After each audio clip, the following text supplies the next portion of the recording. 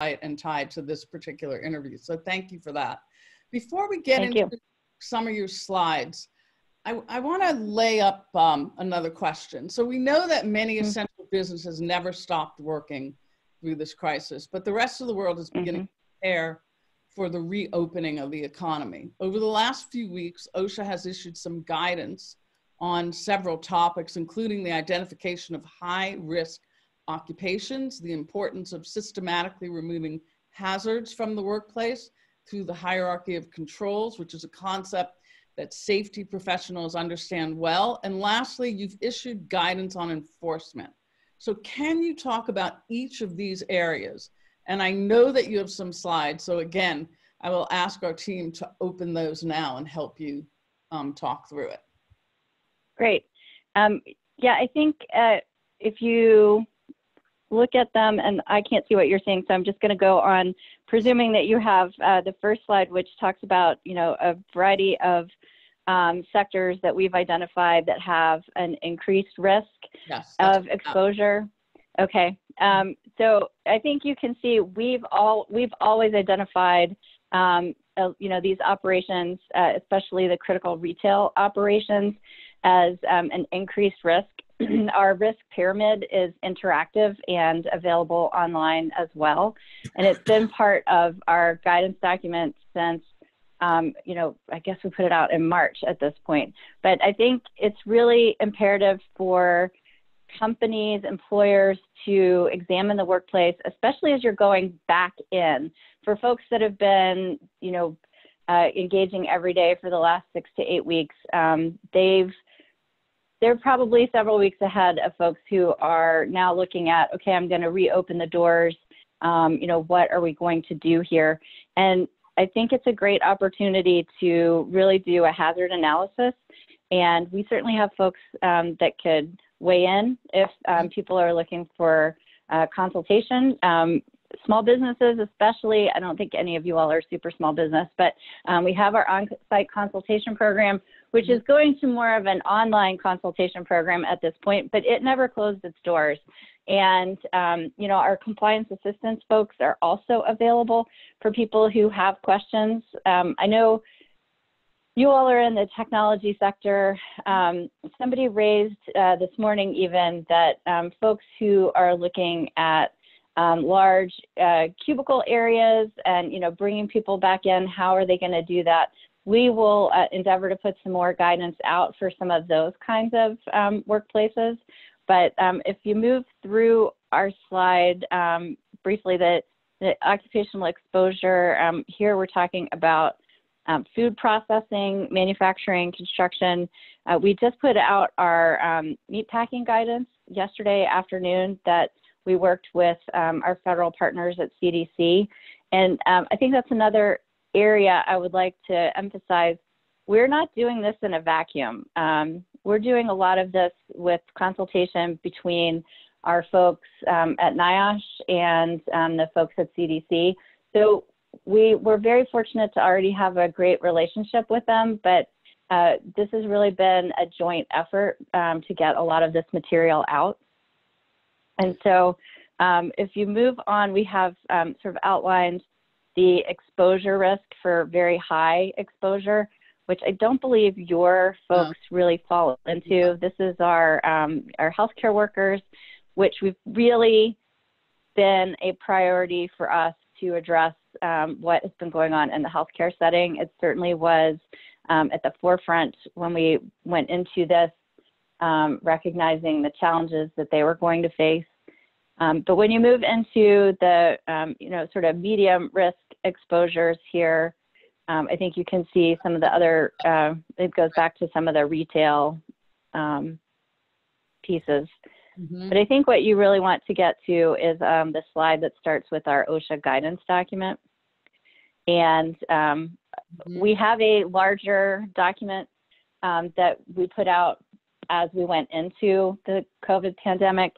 And I think it provides a lot of evergreen material for folks to examine as they are looking at going back to work.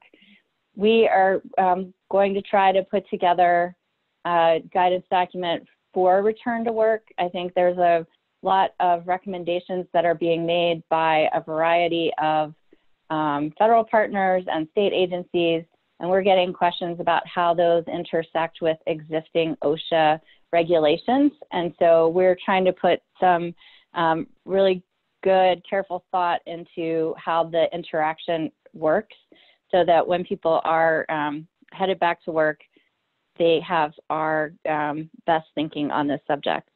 So Loren, so we also have, yeah. Let me just jump in really quick, just so everyone knows, and you as well. We do have small businesses on this call as well. So, oh, great. Okay. So it's a wide range, but we have startups to large entities. Super. Well, our on-site consultation program is certainly available to the smaller folks. And you can find information on that through our website as well. Mm-hmm. We can make sure we get you all the appropriate links of the things that I'm talking about here. But our OSHA guidance is even beyond the one document that we put together early on. As you've seen, we've got industry sectors, we have our safety and health topics page, and then we have all the other guidance documents that we have put out and our enforcement guidance documents as well. So I think if you're working through the slides, the next one is the risk pyramid, which, like we just sort of talked through, you know, examining what the worker interaction is daily with the public. If it's consistent, if it's constant, you're going to want to take other steps than if it's intermittent or non-existent. And so it's really examining what your folks are doing on a daily basis, whether it's sitting in a cubicle or interacting with the public, and having an idea of what the hazards are and how to address those. But the most important thing, which is really some of the most simple things that we can be doing, and I think everybody's heard this repeatedly. So our next slide, it's really hygiene, good respiratory etiquette. I think everybody has heard this sort of repeatedly on the news, but it's even more important now, especially if you have high frequency contact with the public, that folks are encouraged to continually wash their hands, and where hand washing facilities aren't readily available, you know, having alcohol-based hand sanitizer is another important aspect. But certainly hand washing and frequency will be a key element. So the next slide talks about regularly disinfecting and following, you know, the EPA approved cleaning disinfection products. They have, the EPA has a list of products that they believe are helpful in this area. And so we refer folks back to that in our information. But if you keep going on, you know, we have this discussion of talking to workers about their risk of COVID. And I think if you want to sort of go back even to what we were just talking about with safe and sound, talking to your workers and trying to reduce the fear factor is going to be a huge element of this return to work. And I think if employers can say, hey, we have examined our work practices and here's what we think we're going to do to address them, those will be very important for your own sort of well-being of your workers as we go forward. Folks are asking us constantly about what kinds of standards we're looking at and what, you know, worker training is out there for folks that would need personal protective equipment. There's obviously an OSHA regulation in place for that. And for folks who would have respiratory protection requirements, there's a series of things that an employer would have to do to ensure you're in compliance with our respiratory protection standard. So moving on, so we have the existing standards, which we've just sort of covered, which is the blue box on the right. Mm-hmm. And then I think another topic that people are interested in, and then we can take other questions if you want, is the area of OSHA enforcement. So we've been primarily focused early on, I think folks saw, on trying to ensure access to respirators, especially in the healthcare setting. The president directed us to examine all ways that we could ensure respiratory protection was available. And we have done a series of 4 or 5 things in this area. So we've allowed for flexibility with the annual fit test. The initial fit test is still a requirement and very important to make sure that workers who need respiratory protection have properly done the test, so you know that the respirator you're wearing is the right one and would protect you from infection. But we've then allowed the use of international respirators and respirators beyond the manufactured use by date based on science from our colleagues at NIOSH. So those are some of the key elements that have taken place related to respirators. But as far as other things that we are doing, I think folks have seen, we put our enforcement guidance document out of sort of our priorities, if you will. So our folks are responding to almost 3,000 complaints at this point just on COVID. Mm-hmm. And outside of that, we've closed about half of those. Our folks are unfortunately still responding to fatalities in this environment. And, you know, we're on the ground for a variety of imminent dangers. A week ago, one of our folks had to go to a construction site and pulled, you know, workers out of an unshored trench. So we haven't shut down, which I think is a myth that's out there. And we're going to look, you know, very carefully at what people are doing and how they're working to ensure that their employees are protected. And where we find, you know, dramatic failures, we're going to enforce. Nothing's changed in, you know, sort of our standards and what's required. But there has been a, you know, huge challenge and in a lot of areas. So I may stop there and see if you all have other specific questions. We do. So Jonathan, you want to take some of the questions? Yeah, we've got a great number of questions coming in from our chat room here, and appreciate taking the time to answer them. No, we'll get through them, but some of them we may not be able to get to at the time. But I guess first and foremost, it came up very early in the conversation, is addressing liability concerns as people come back to work through, you know, properly using monitoring technologies and having the correct PPE gear and so forth. Mm-hmm. So I'm going to stipulate that I'm not an attorney and I'm not giving legal advice. That's fine. What I am going to say is, you know, folks just need, for the OSHA context, folks need to look at what our existing regulations are and, you know, what were they doing pre-COVID and what do they need to do post-COVID to protect their workers. So as I said, you know, doing an analysis, identifying what you think the hazards are, that's going to go a long way to protecting you and your workers. There's a lot of talk about a lot of things related to quote unquote liability, but that's not really our wheelhouse, right? It's adherence to our standards. And so the more folks can do that, the better off everybody's going to be. But ultimately, my message to you would be, if you have a question that's specific to your work site or your workplace, we have compliance assistance folks that can offer advice and assistance. And, you know, our lines are open, as they like to say. We love it. You have other questions, Jonathan? Absolutely, absolutely.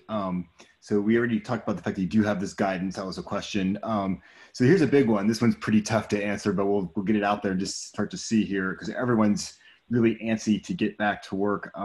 Any thoughts about when tech-based businesses that are basically around desk jobs will be on deck to return to the blessed sanctity of our offices? A lot of that is at your state and local level, right? So depending on, well, you all are mostly Pennsylvania, right? It's going to be based on, you know, what your state governor is saying.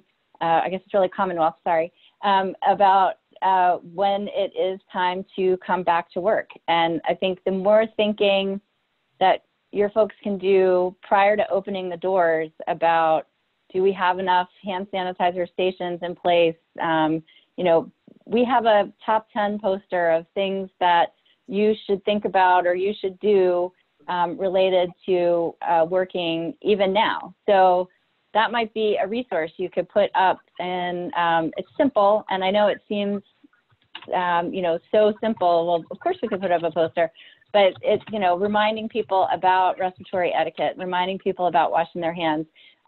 In your areas, it may be not sharing equipment.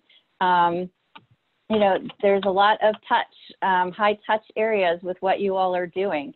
So having, you know, well, it's not hand sanitizer at that point, but having disinfecting wipes that, you know, are EPA level kinds of things. Those are the kinds of things you all are going to have to look at, because I'm sure sharing space with telework and things like that is one of the benefits of the environment that you're in. But you're probably going to want to look at not letting people share laptops and phones and things that they're, you know, again, it's the high touch part of it. And that's something that I think folks should really take a good hard look at. It's in our guidance too of, you know, some of those kinds of things that people should be examining.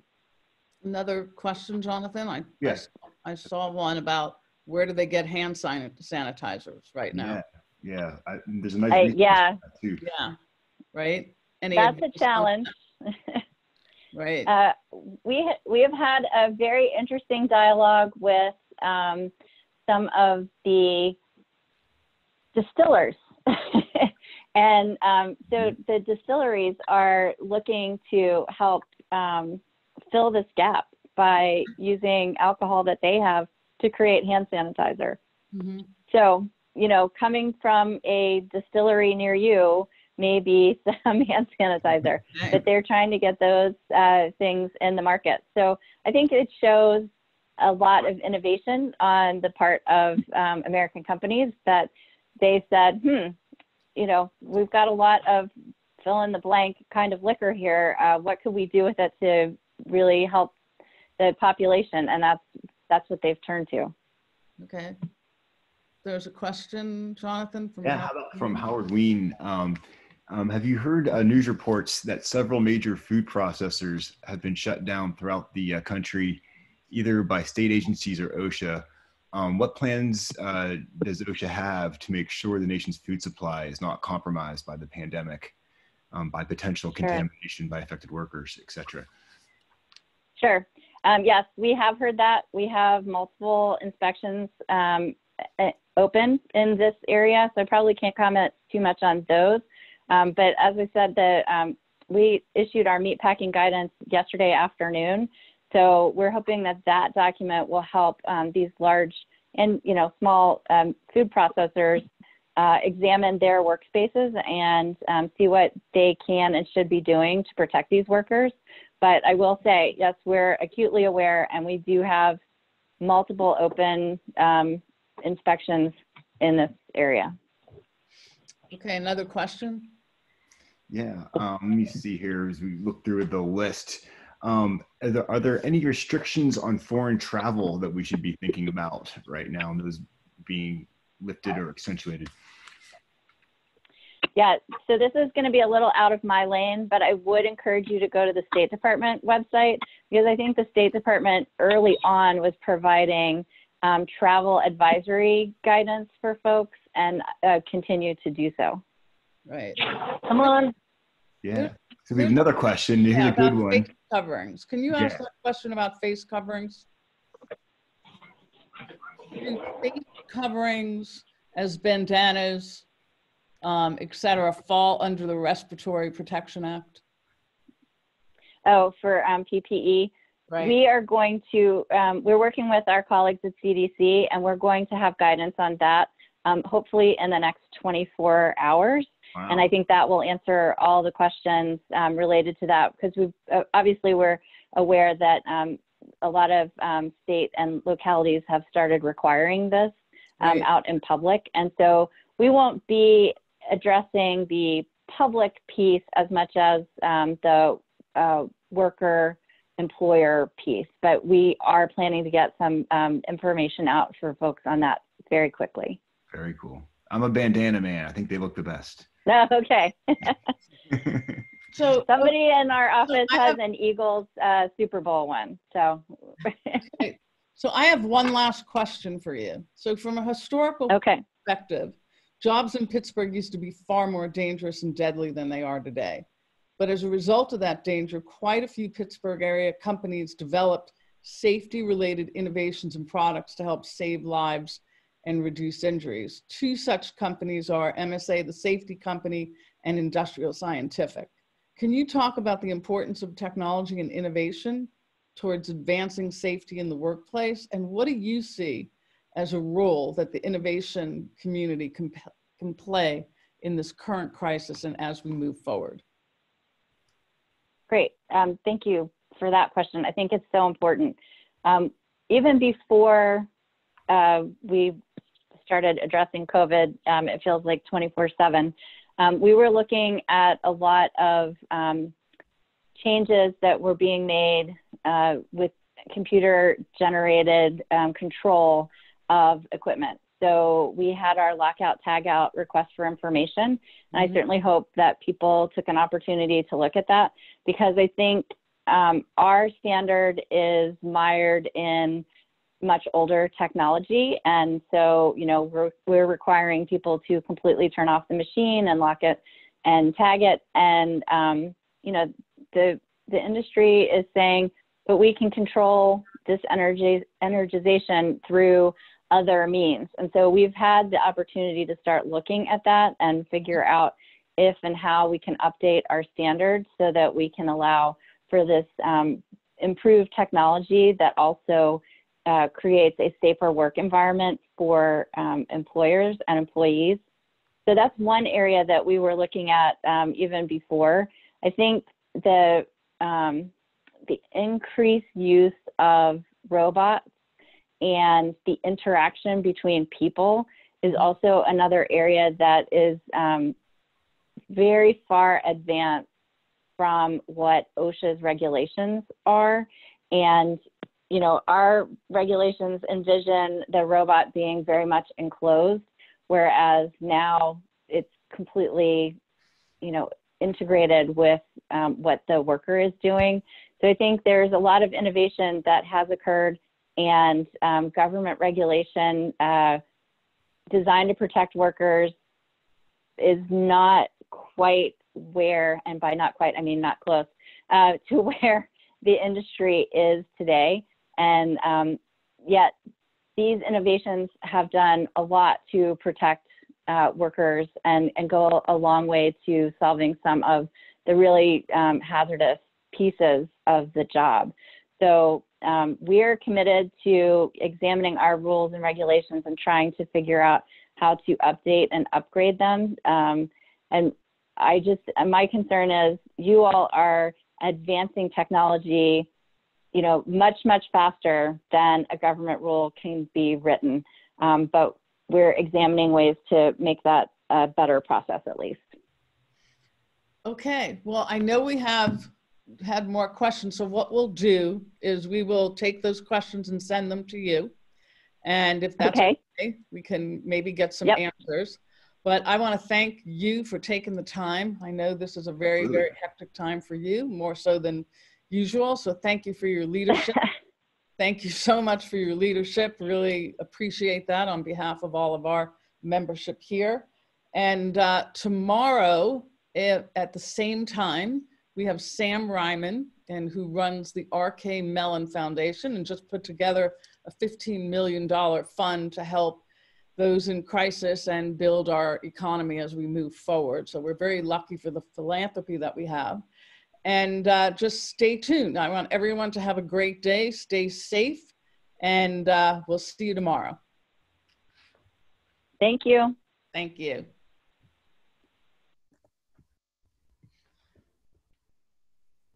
Thank you.